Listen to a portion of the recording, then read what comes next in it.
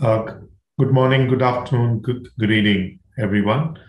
At the outset, I thank the organizers of the MENA Stroke Conference for inviting me on behalf of World Stroke Organization to give this talk on acute stroke management.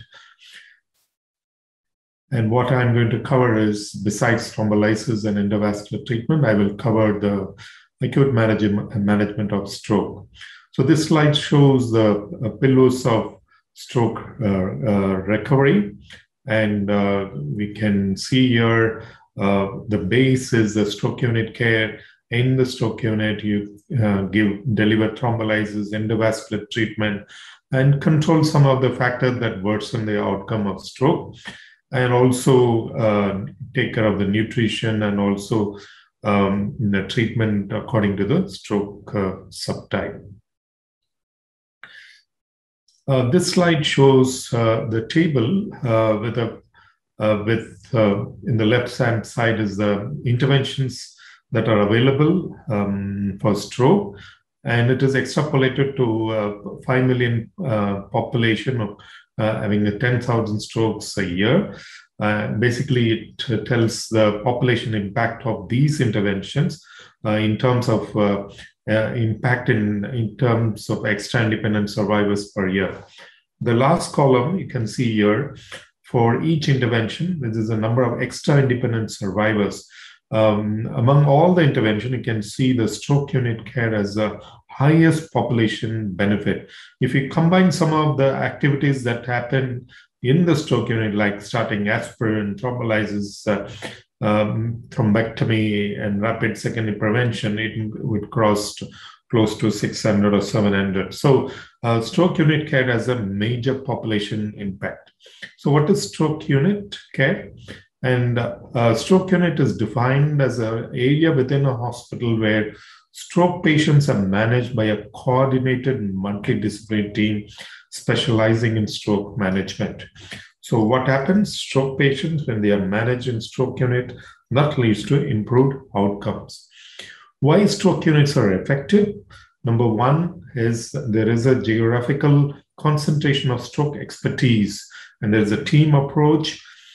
And there are many factors that can lead to worsening in outcome of stroke patients.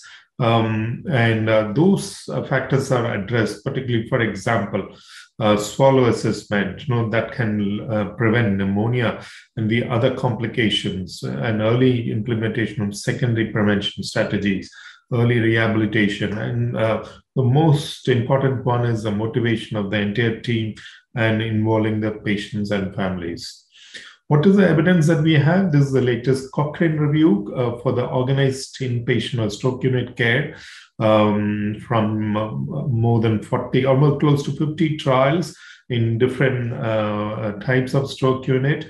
And patients who are managed in the stroke unit are more likely to be alive, living at home, and independent at 1 year after the stroke. And irrespective of the stroke subtype, this benefit is seen, and the results appear to be very significant in stroke units based in a dedicated stroke ward. So what are the things that happen? What are the interventions that happen in the stroke unit? Number one, management of blood pressure.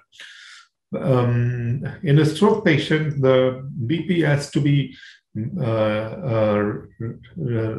reduced if they have hypertensive encephalopathy, coexisting acute renal failure, acute pulmonary edema, and myocardial infarction.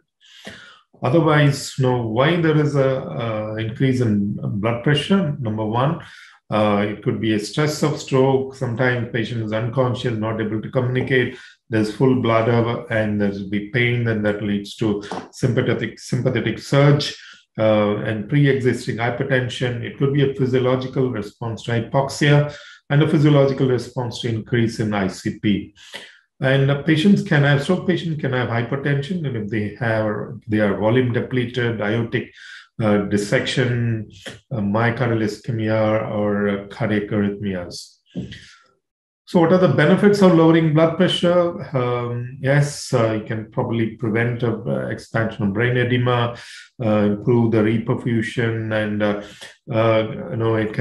we can prevent worsening of hemorrhagic transformation and further vascular damage. And increasing blood pressure would be beneficial in a patient with critical stenosis, and also to maintain cerebral perfusion pressure in these patients. So the target blood pressure in acute non-reperfused ischemic stroke, it is 220 by 120. Acute reperfused ischemic strokes is 180, 105. And acute intracranial hemorrhage, we have some evidence that you can aggressively reduce within 6 hours and maintain below 140 for the next 7 days. And this is a trial, for ENOS trial, where they randomized ischemic stroke patient and hemorrhagic stroke patient. If the BP was more than 140 to BP was between 140 to 220, the first 48 hours to GTN patch was the no GTN patch. And if they were on BP medications earlier, to continue BP medication or stop BP medication. This trial recruited 4,011 patients, and they did not find any significant difference in terms of outcome, whether patients were put on GTN patch versus patients who were continued medications or stopped antihypertensive medication. In ICH, there is a landmark trial, Interact 2 trial that I mentioned. In the acute phase, you can reduce the blood pressure to around 140 and maintain for the next 7 days. In primary outcome, there was no difference. However, in the secondary outcome, there was improvement in quality of life. And another important factor is avoiding the BP variability in the first 7 days. If you keep it stable around 140, that also leads to good outcome. So moving on from blood pressure to simple nurse-based interventions. It is called FES, that is fever, sugar, and swallow. So hyperthermia has a poor outcome in terms of stroke. And in this FES protocol, this is a protocol adapted in a QUAST trial, which I'll be discussing. And any temperature more than 100.4 degree Fahrenheit, you use paracetamol and monitor the temperature and keep below 99.5 Fahrenheit.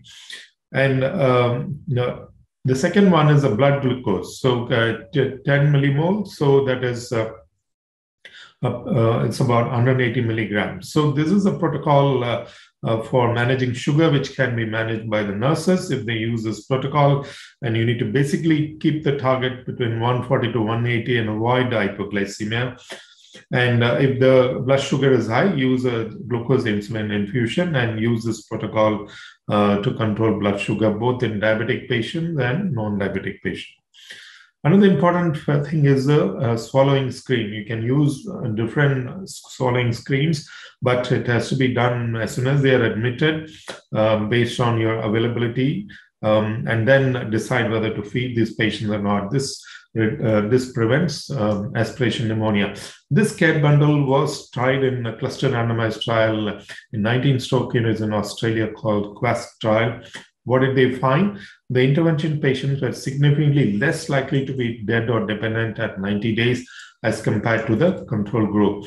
There was a reduction in mean temperature, there was a reduction in blood glucose, and the swallowing screening improved when they used this care bundle.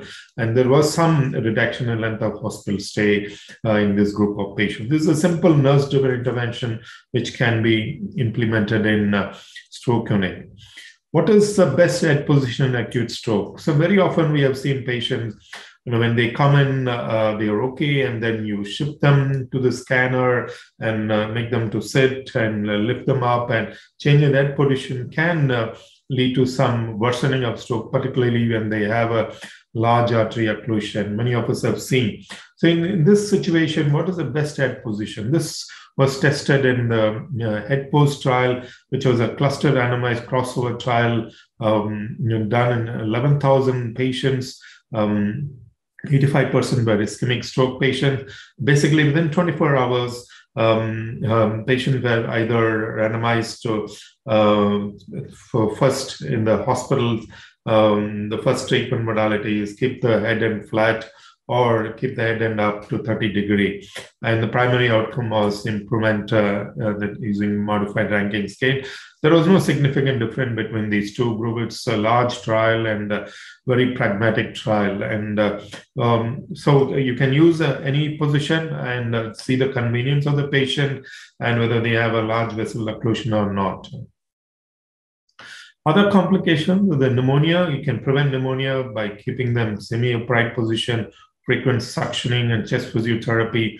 Formal swallow assessment should be done before we feed them, and this can reduce pneumonia. Prevention of DVT and pulmonary embolism, these are standard protocols. Either you use unfractionated heparin or low molecular weight heparin. Intermittent pneumatic compression is the treatment of choice. Nectate stocking is ineffective. Second, prevention of ischemic stroke. As within 48 hours, you need to put them on aspirin. The other drugs are clopidogrel and aspirin diphenol combination.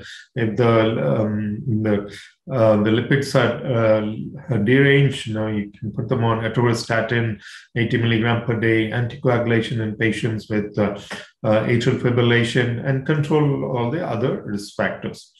Rehabilitation in acute stroke, it is very important, and how early we can start. This was tested in our trial where within 24 hours, the patients were randomized to intensive harm, that is the high intensity mobility training about 8 times daily, 20-minute session for about 14 days or till they were discharged from the hospital versus usual care. This particular trial, what they showed was that very early, very high intensity mobility training within 24 hours was harmful and it should not be done. And then our dose, which is an ongoing trial, is looking at after 24 hours, so what intensity, how frequent we can mobilize them, and that will be answered through our dose. Another important thing in rehabilitation is involvement of caregiver, training of caregiver, which was tested in this trial in India. Called ATTEND trial, about 14 centers in our country participated. 1,250 patients were randomized to either intervention arm or control arm. In the intervention arm, the physiotherapist trained the caregivers to deliver rehabilitation in their homes. And this trial was neutral, but many lessons that we have learned from this trial can be implemented as a home care program for these patients. Early discharge planning is very, very important. While they are in the hospital, we need to involve the multidisciplinary team and come up with a plan at the time of discharge, clear-cut goals at all levels for the nurses, for the rehab experts, and offer them community support and for up to 3 months. And this has shown benefit from a Cochrane analysis where appropriately resourced ESG services with coordinated multidisciplinary input can reduce disability and length of hospital stay in a select group of patients, probably mild to moderate strokes. So how can we develop stroke care services? And there are, particularly in low and middle income countries, there are several models available because neurologists are not there in adequate numbers in LMICs. So one of the models that we tested in a remote hospital in Northeast India, in a place called Tejpur, it's a secondary level hospital, we reorganized the existing infrastructure and added dedicated beds for the stroke unit and trained the nurses, staffs, and they had an in-house CT scanner. And we collected, before we implemented the stroke unit, baseline data, and after implementation of the stroke unit. And we can see here there is a gross reduction in the complications and all the key performance indicators in terms of swallowing assessment, mobility assessment, education, multidisciplinary approach, initiation of anticoagulant drugs, antiplatelet drugs, initiation of antihypertensive drugs. All these key performance indicators improved in the post-stroke unit care. The length of hospital stay also improved. However, the outcome was not different between both the groups, but at least we are able to demonstrate the improvement in key performance indicators. So this slide summarizes the different models of care available in LMICs. The typical one is a multidisciplinary care where the stroke neurologist and the multidisciplinary team takes care of the patient. It is where all the facilities are available. Specialist-led care is a neurologist, but not interested in stroke. The stroke unit may be present or not. Then there's a physician-based model, which I just talked about. And then the hub and spoke model using government healthcare infrastructure, where the primary health centers, secondary health centers can be attached to the tertiary government hospitals in a hub and spoke model. The last one is the task sharing. The frontline health workers can be trained in the villages to identify these stroke patients and create a network involving hub and spoke with the government hospitals. So these are the models that are available in low and middle income countries. Lastly, how to organize a stroke unit in resource limited setting. You need to identify a dedicated area, start with 6 beds, have some monitors and infusion pumps, train the nurses, the doctors, create a team, and have at least a modified multidisciplinary team with the physios at least. And you need to have protocols for all this. So the multidisciplinary team can meet separately, or they can join the ward round and combine the meeting with the ward round, so that you can, because everyone is busy, they are overloaded with patient, involve the family, and have a clear-cut discharge plan, as I mentioned earlier. The number of staff depends upon the availability locally and also the volume of stroke patient that you see in the centers. Who will run the stroke unit? Anyone who's a champion who wants to drive the stroke care should be running the stroke unit. And more information you can see from the World Stroke Organization, World Stroke Academy, Essential Stroke Services, which has all the details of how to start a stroke unit. In conclusion, stroke unit care is crucial in the acute management of stroke. Simple nurse-led interventions can improve outcome.